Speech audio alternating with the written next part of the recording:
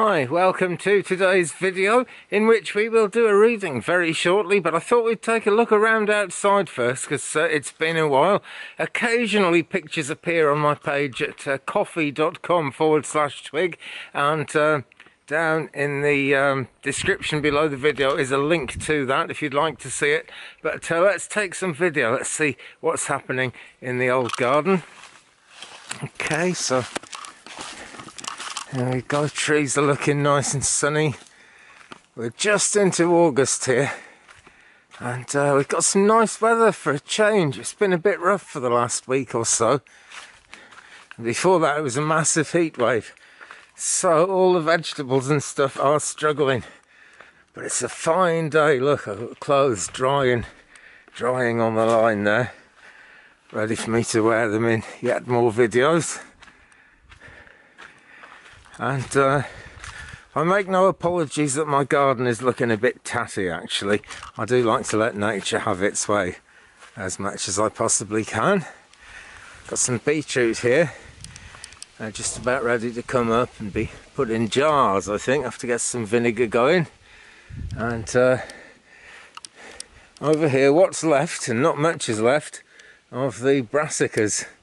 Got some rather sorry looking cabbages, but the slugs have had a good feast, so I suppose it didn't go to waste.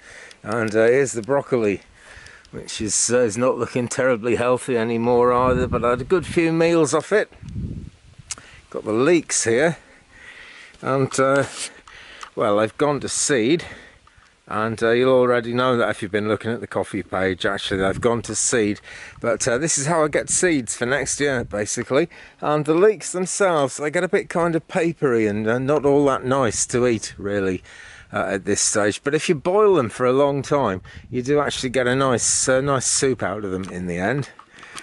Over here, the potato plant's starting to look sorry, but this just, it's inevitable. It's the climate where I live, really.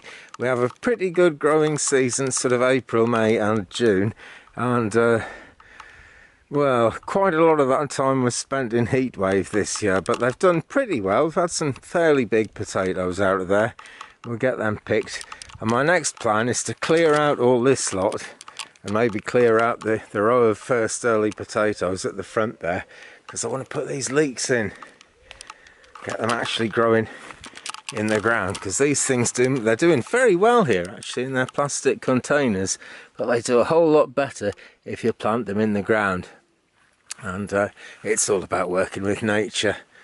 Artichokes, there we go, more artichokes, and they obviously don't like being in containers, because there's the ones that are in the ground over there, and they're absolutely massive. One of them's nearly 8 feet tall there in the middle, really going for it, so should be a good crop from that this year. Some more cabbage over there that didn't do terribly well. And I might as well try and show you the rhubarb. Oh, I've let it get quite overgrown because this is its first year, and it doesn't really crop in the first year. But there it is. Rhubarb in waiting for next year, no doubt.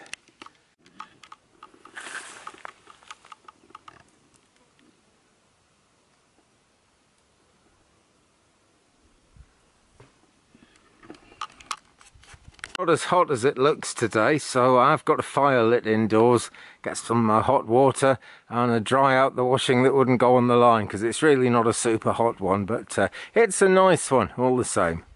So let's take a seat here in the corner of the garden next to the artichokes. Look, there they are, growing like mad. And we've got some foxgloves going on over there as well. So it's all looking pretty good. But wanted to be in the garden today because this one's all about grounding. And if you saw yesterday's video, I was talking about how now grounding seems to be more important than ever with every crazy thing that's going on in the world at the moment. And the more I think about it, this is maybe the craziest times of any of our lifetimes at present. But really, if you go back through history, life does get this crazy quite often, actually, throughout history.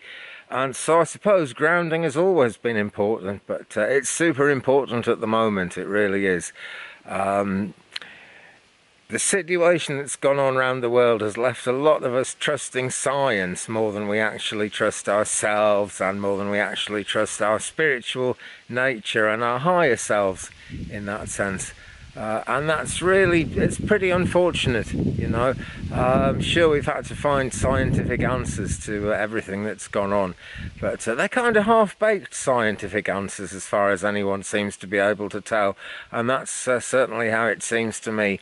It takes kind of 18 months to come up with the solution that they came up with in 12 months, so it hasn't really entirely been tested. I have gone there, I have had mine, you know, because I didn't want to take any chances, basically. But science really doesn't have the answers to this or anything else, to be quite honest, because it's pretty largely unproven, actually.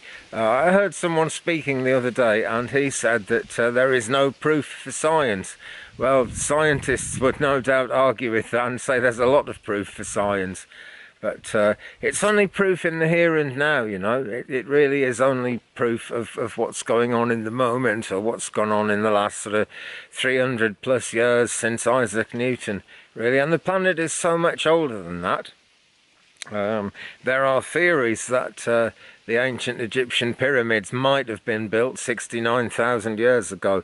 Now, I'm no Egyptologist, and I don't know if that's actually true. I don't know what to think about that. But what I think about the whole general thing is that, sure, you know, there are so many kind of catastrophes and ice ages going on. If you start looking at life in terms of million-year cycles, so much goes on. You know, it's impossible to know what was here before and what might have been wiped out. And we really, really need to be hanging on to that idea at the moment, because so much is on the change, and it'd be easy to go with the flow of change and just get carried away from the absolute basics of life, which are what will always sustain us. If I just kind of turn the camera around on the garden a bit, there you go, it's all a bit messy, but I'm getting food out of that. I've had a really good meal out of that lot today, actually, already. I've had many meals out of it this year, and it's not even harvest time, you know. It hasn't even finished growing yet. So the magic of nature is really profound and really powerful. So grounding exercises are really great in that sense. It's a wonderful way of protection. It's a wonderful way of setting yourself free to actually fly to the higher realms, and I think that gets forgotten all too easily. People often say to me, well, if you ground yourself, or if I ground myself, how am I going to be able to get into the higher chakras and work with the angels and do all the spiritual stuff? And actually, it's if you don't ground yourself that you're going to have problems with that, because as I said in, I think it was last Friday's video, there are always, you know, spirit guides and guardians and our gatekeepers who will actually want to look after us and will want to help us. And they just won't let us really take off and fly into the outer space of what we call the universe and spiritual truth and knowledge if we aren't safely grounded, because we actually do live in this world. One of the best things I've ever been taught, actually. You live in this world, the man said, and he was so right. These are the lives we're meant to have. This is the incarnation we're meant to be in. And, you know, past lives and everything, great. It's wonderful to get knowledge of those. But this is actually the life we're living at the moment, and we make so much more spiritual progress the more we're grounded in this world. And it's very easy for me to talk about grounding when I'm sitting here with my feet planted actually on soil. A great many people throughout the world don't have that benefit, don't have that ability to actually ground themselves in a country place, in a rural place, even though this is the world as we were given it. This is what we're meant to sort of live in. And yet I find that I'm incredibly lucky to be able to live somewhere like this, because most people can't. Even my cat here, I've got two wonderful cats, as you know, and one reason for doing this video actually was that we just haven't had Tinkerbell and Marcy in the videos for absolutely ages. Because they're living outside at the moment. They only come in the house when outside gets really inhospitable, or they come in for their breakfast in the morning, don't you, Puss? Because come in for your breakfast, don't you? Don't mind that, I know. And you're always there asking people to subscribe to my videos, which is no bad thing. And by the way, guys, do hit the subscribe button if you haven't already, because more videos coming all the time, you know. It's great for me to network with you guys, and if you get subscribed, it just creates another level of link, another sort of bonding level, and it helps our spirit guides get zeroed into each other, which is really no bad thing, and which is no end of help. So do please subscribe if you haven't already. Anyway, yeah, grounding, let's just say it again. Really, guys, ground yourselves. It's so important. And I'm not saying don't trust science. It's one of the best things we've got going for us in this present day and age. And I'm sure it has brought the answers to a lot of the troubles that have been going on in the world. But whatever you do, don't forget the source, you know. I mean, like, I would say that God or the Great Spirit or the universe gave us science. It's, you know, we've evolved to have that kind of inquiring mind and to learn these things and to come up with these amazing solutions. So I've got nothing against science. I'm all in favour of it. But remember, you know, the source of science is also the source of you, and you know, if you kind of start going down the line of accountability and stuff, it all comes back to the source. And that source is a mystic thing, and it is a mystery, and it will always be a mystery. You know, we just can't see so far back in time that we're ever going to be able to know exactly what happened. Even the scientists can only say it was the Big Bang. And it always makes me laugh when I hear scientists talking about the Big Bang, because it's just about the most unscientific thing you can say about anything. And yet, it's all they actually know, you know, as a reason for the origins of the world and why any of us are here and why anything is like anything. Crazy. So do ground yourselves, guys. Now I'll just quickly run through a grounding exercise, which I'm sure you'll have done if you've ever done guided meditations. I would think you'll almost certainly have been taken through this. It's about sitting with a nice straight back. That helps because that gets the chakras all in line, so I'll do that. Sitting, and you can do this lying down as well. Just if you do, don't lie all sort of bent up. Try and lie in a nice straight line. It's important to have the chakras all lined up. In terms of the spiritual progress you want to make with your meditation, excuse me, and also for grounding purposes. So get your feet nice and flat on the ground, and you visualize, you imagine roots growing out at the bottom of your feet and going deep into the earth, all the way through the earth's crust, down and down and down to the earth's core, wrapping round the earth's core, coming back up again, coming out of the ground and grabbing you around the ankles. And that's okay, because they're your roots. You control them and you control you. But when you've got your roots down like that, nothing can knock you off balance. Nothing can take you off your course. It's very protective, actually. And if you are beginning a meditation, then don't forget also draw down that bubble of protection, the old cosmic condom. It's very useful and very good for that. Draw that bubble of protection around yourself, and you know, then you're grounded and you're protected, and this is great. So there's the protective element of grounding, which is a very strong one, and it does allow you to travel even further on your spiritual journey in quite a spectacular way, actually. But the other side of it is just, you know, what are we doing in any kind of spiritual pursuit? We're drawing down divine knowledge, superhuman knowledge, which is really too much for any of us to take in. We're drawing it down and we're grounding it in the earth. We are the channel between those divine realms, that universal amazingness, and Mother Earth, you know, and they're always trying to be in touch, so let them get in touch through you, and that way it's going to be pretty good for all concerned. It's the highest good for all concerned, and it's the highest good for whatever you're trying to do in your spiritual pursuit, friends. So with that, let's go into the old house, into the old warm, and we'll get some cards out and we'll do a reading all about this.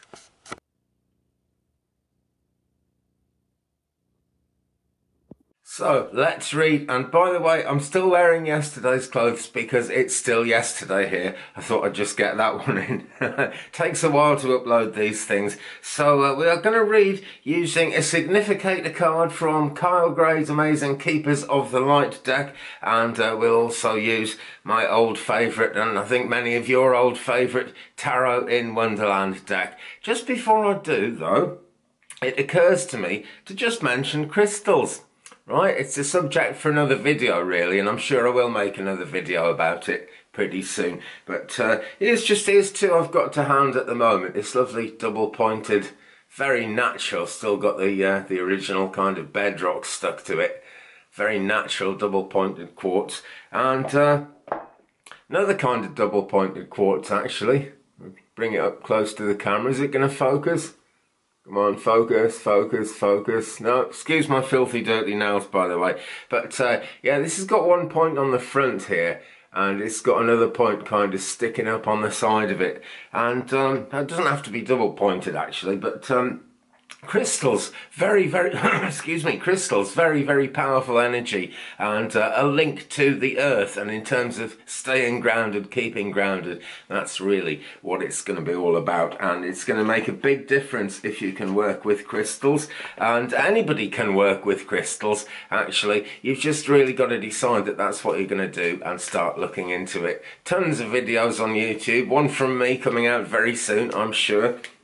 But the earth is a giant crystal. There are huge pockets of crystals buried deep in the earth, which humans will never actually discover, you know, and you can get crystals like the ones I've showed you, which have been dug out of the ground. You can get beautiful, highly polished crystals, which have been dug out of the ground and then polished with extreme heat and everything. I'm not sure they're quite as good as the ones that are in the ground. And if you just kind of visualise, I'm always talking about visualisation. There is another idea for another video, actually. If you just visualise and really kind of believe, you will develop that understanding of crystals in the earth, and you will develop a link to them as well. Don't have to spend any money, that's the good news.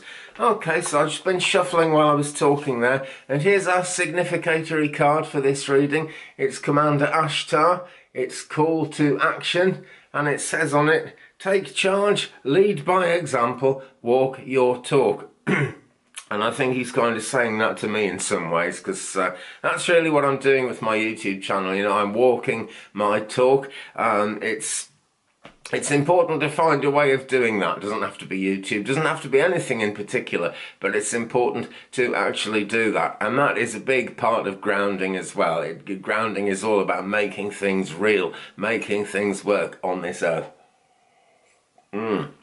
Nice drink of tea. Okay, and we will do 5 cards now. I'm going to have a quick shuffle of my Tarot in Wonderland deck, and we'll see what comes out. Let's give it some more. Turn it over, cut it a bit, pull a chunk out of the middle. Do it that way. Okay, so I'm going to cut the deck 5 times, and we'll take whatever comes out 5 times over. Right, that's 3, 4, and 5. There we go. Okay, now then, if you watch my videos, you'll have seen this deck lots of times before, I'm sure. It's the one I use nearly all the time on my live videos as well. And if you haven't seen a live video yet, please do check them out. It's just dropped one on the floor there.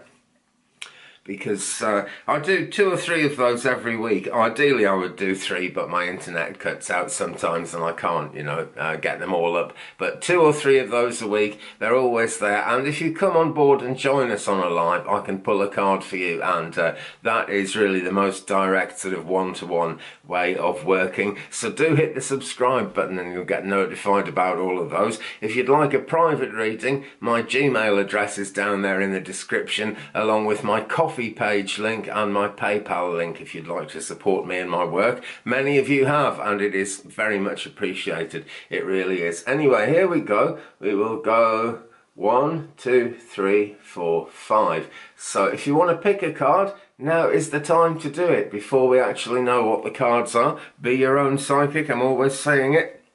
because it always matters. And what is card number 1 in this reading? With the intent of discovering more about grounding, getting some celestial input, if you will, about the whole nature of grounding and the need to do that. Card number 1 is this one. It's the Lovers, which is number 6 in the major arcana. There it is. Do excuse the filthy nails, by the way. I've been gardening. It is genuine soil out of the earth, which is what this whole video is about.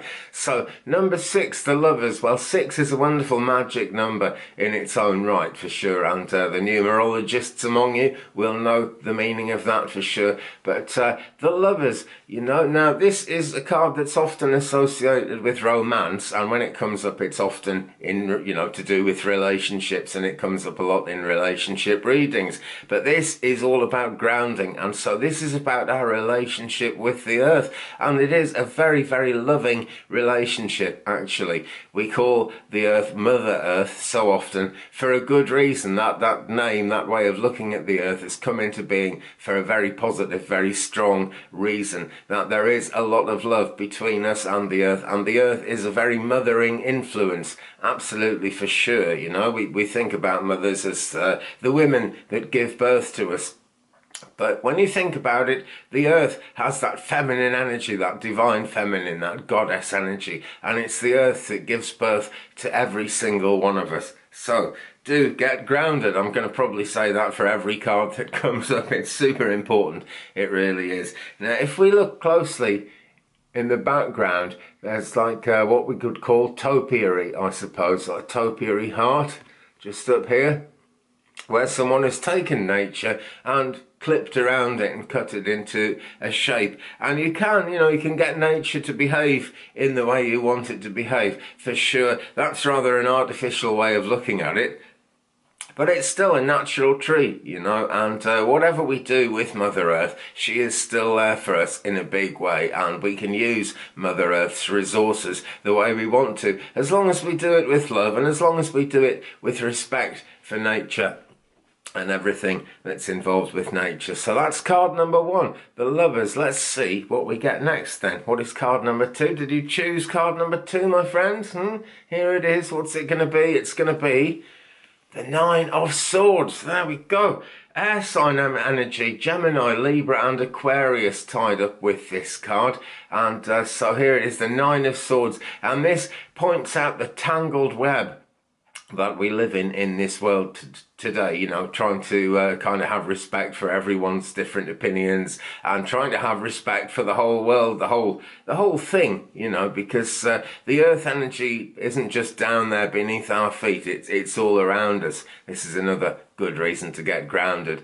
And there are so many problems in the world at the moment. They're all kind of twisted and tangled up. There's politics, there's the pandemic, there's money issues, so many different things. You know, I'd be here all day if I tried to list them all. But lots and lots of tangled up problems. And what we've got here is the Mad March Hare woken up in the middle of the night, absolutely with his hands over his face, really, really worried and concerned about a lot of different things, which are represented by the 9 swords hanging over his head. Now, no one would be able to solve all their problems in one go, and with all the problems we have in the world today, they're never going to be all sorted out in one go. Absolute fact of life. But what we need to do is sort things out one at a time. Just take one of those swords down at a time, do something about it, sort something out, and then the other 8 swords are much less complicated to deal with.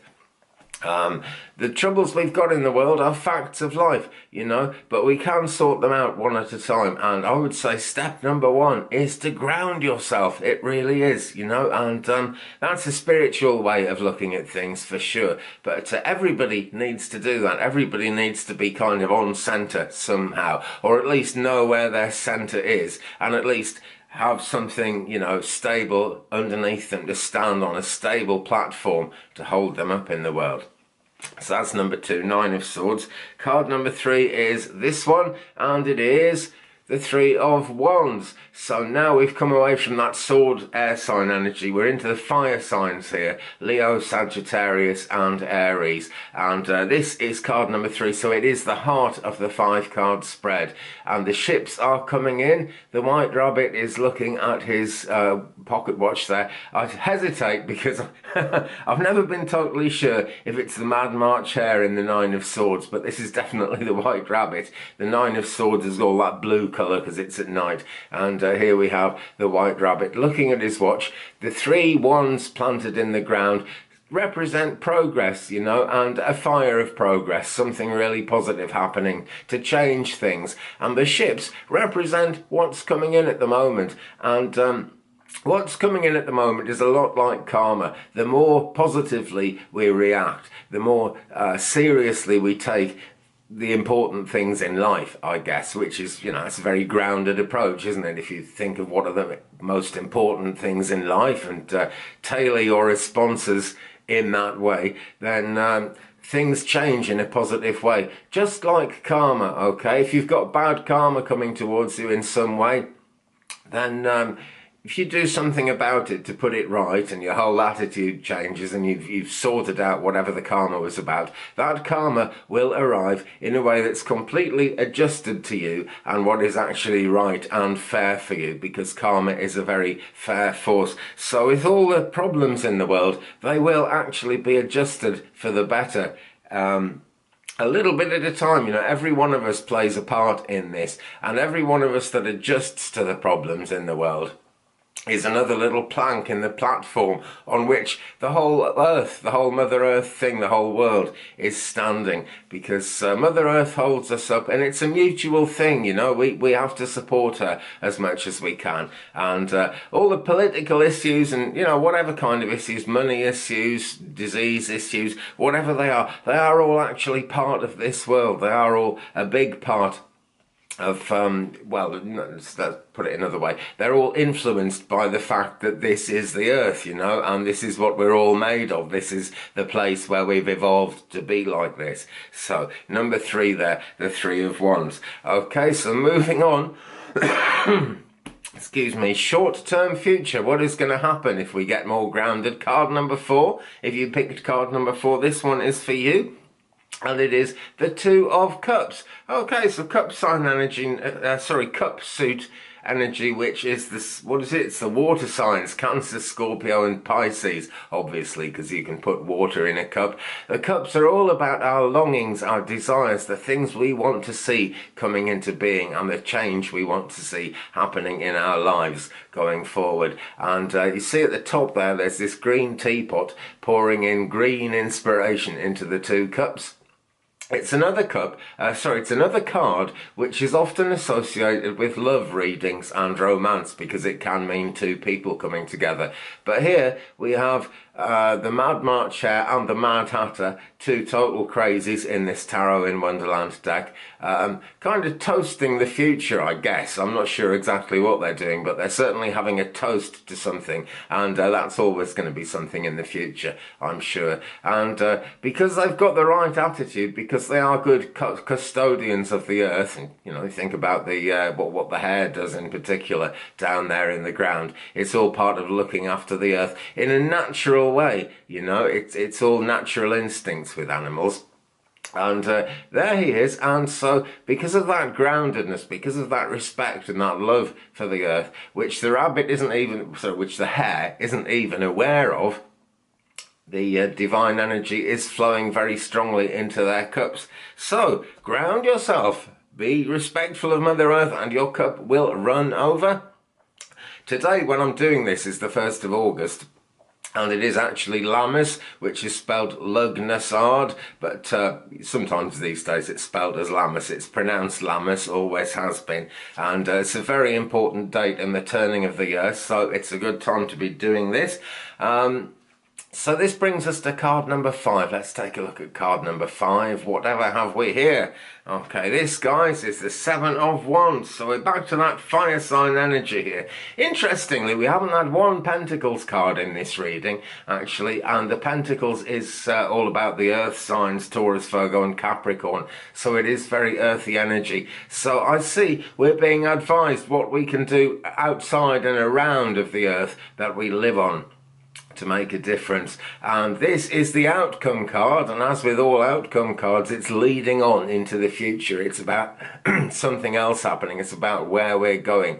And so in the 7 of Wands, there is Alice, and she is fighting quite a big battle there. It's a kind of a pointless battle in some ways, but it is very important for her to win it. And all these wands that are bearing down on Alice, these are the problems that are going on in the world today. This is what's so difficult to deal with about life at the present time. Also in this card, and I'm not sure how well you can see it, hope the camera's focused there, it looks as if it might be, which is about all you can hope for with cameras these days. Some of the cards are facing up and some of the cards are facing down. Now when we can only see the back of a card in this deck, the way this deck is put together, there's stuff happening that there's nothing we can do at all to change it. When we see cards actually showing the front of the card, in this deck, it's pointing to something we can actually do something about, and it's letting us know that the game is still on. And there's a mixture of both in this deck, I would say just about even. So there is lots that we can actually do about what's going on in this world. But let's come back now to Commander Ashtar.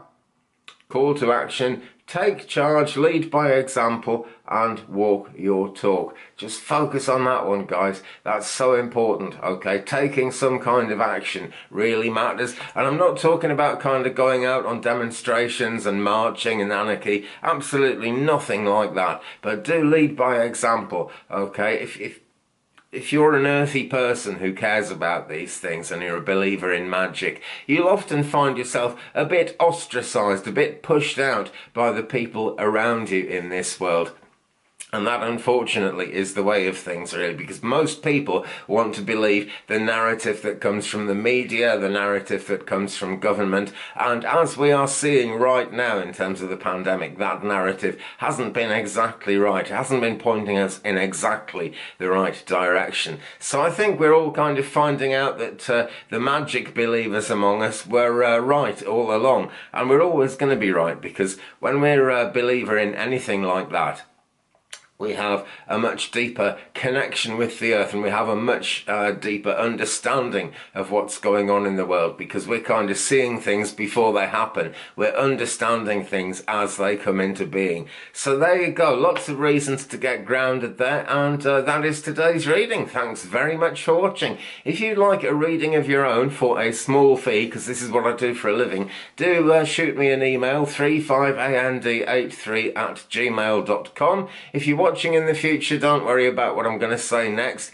but if you're watching now and you want a private reading, I would get one done pretty soon, my friends, because unfortunately, just the way of everything, I have to put my prices up in September for those private readings. So if you'd like one, get in touch now, 35and83@gmail.com. Also, if you'd like a birth chart, an astrological birth chart, also, same email address, 35and83@gmail.com. If you'd like to support me in my work, big thanks to all of you who have, by the way, because a lot of you have supported me in my work, and I really appreciate it. You're supporting me just by watching this video, but if you'd like to kind of help oil the wheels of all the money that gets involved in this kind of thing, please consider sending me a donation through paypal.me/twigbrother, or visit my coffee page at coffee.com/twig. All those links, the emails and coffee and PayPal, are down there in the description.